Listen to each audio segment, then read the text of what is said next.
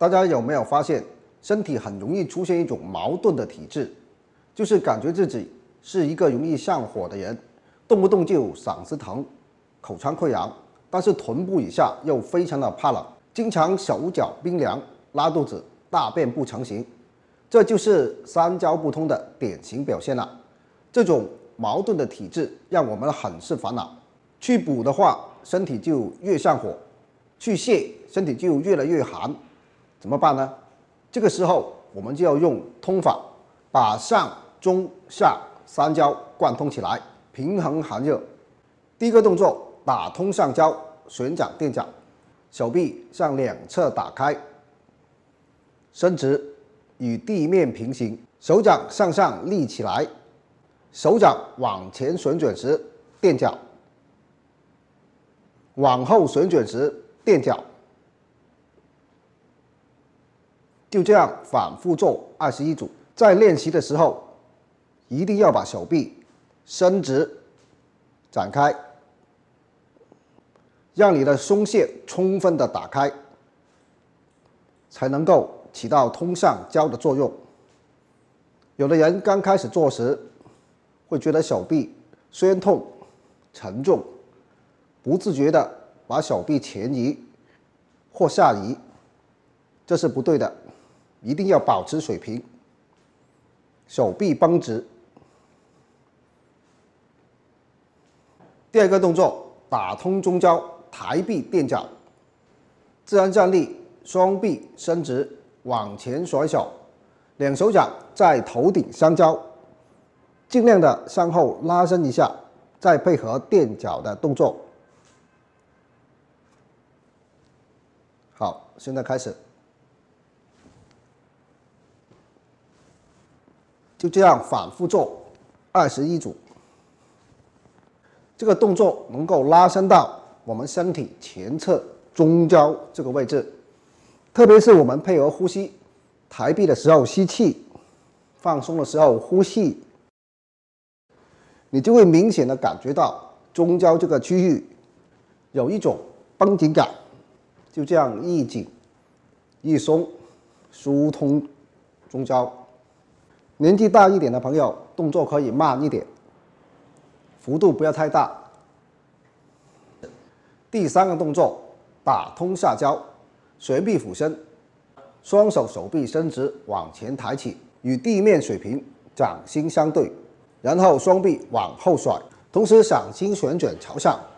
在甩手的同时，上身尽量弯腰俯身，手臂尽量往上抬。反复做21组。年纪大或腰不好的朋友，动作幅度小一些，速度慢一些。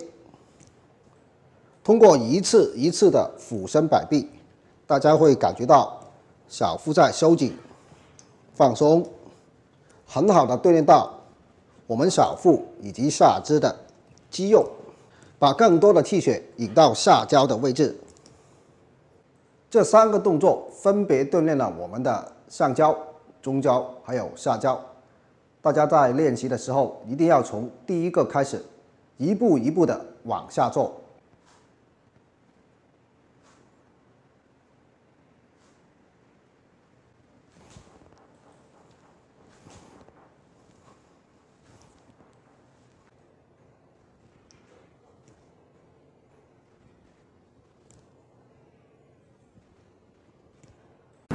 大家好，我是庄老师。今天说说上热下寒。上热下寒的人太多了，现代人大部分都是上热下寒。为什么会上热下寒呢？因为上面动得多，手写字，眼睛看电脑、手机，嘴巴吃东西、说话、唱歌等等，上半身老是坐着，上班开车，下班坐沙发，不运动，所以上面动得多，就会气血足，气有余便生火。本来上身的火可以流动到下面，来温暖下身的小腹、手脚、关节等等。但是由于久坐，加上平时饮食寒凉食物，导致中焦不通。本来想往下走的火在中焦这里卡住，不能往下走，那么只能反弹到头面上，所以就会有上火、舌头红、长痘痘、口腔溃疡、喉咙痛、眼睛干涩、眼屎多、牙龈出血、流鼻血等等，同时还会有大便不成形、手脚寒冷、关节酸痛等等。所以用一句话来说，上热下寒就是由于中焦不通、阴盛于下、虚阳上浮导致的一系列症状。上热下寒的朋友做2个动作是非常好的：敲打带脉和搓八髎。带脉就是我们肚脐水平的一圈，就像个游泳圈一样。那么我们就沿着这个水平线，握空心拳，力度适中的轻轻敲打，感觉到有震动感就可以了。从前往后，从后往前，就这样反复敲打，每次可以敲打10分钟以上，有空也可以多做。好，这个就是敲打带脉的动作。八髎它是8个穴位，我们从后腰底到尾骨之间的这段距离就是八髎穴的所在。我们只要双手用手掌贴住，然后反复的搓，一直搓到整个八髎区域都均匀的发热。每次可以搓5到10分钟，一天可以多次。这2个动作对疏通中部经络非常有帮助，可以随时随地做。这样坚持做一段时间，经络打通了，上面的火就自然引到下面，让身体达到平衡，这样就不会上热下寒了，身体也不容易上火了。好，本次内容就到这里，感谢大家支持，谢谢大家。大家好，三焦是中医脏上学中一个特有的名词，6腑之一，位于躯体和脏腑之间的空腔，包含胸腔和腹腔，人体其他器官均在其中，是上焦、中焦、下焦的合称。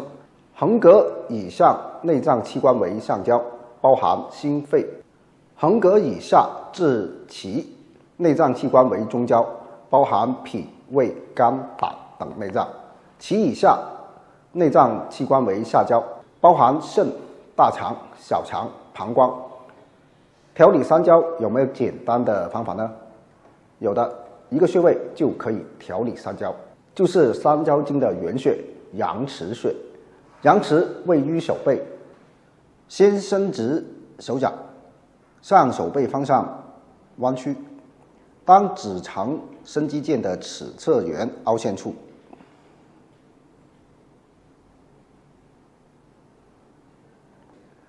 前对中指、无名指指缝，双穴，左右手各一穴，可以用拇指点揉，保持适度的酸痛感。左右手的阳池穴各点揉5分钟，早晚各做1次。坚持点揉阳池穴可以通利三焦，对腕关节的疼痛和扭伤也有帮助，大家可以试试用。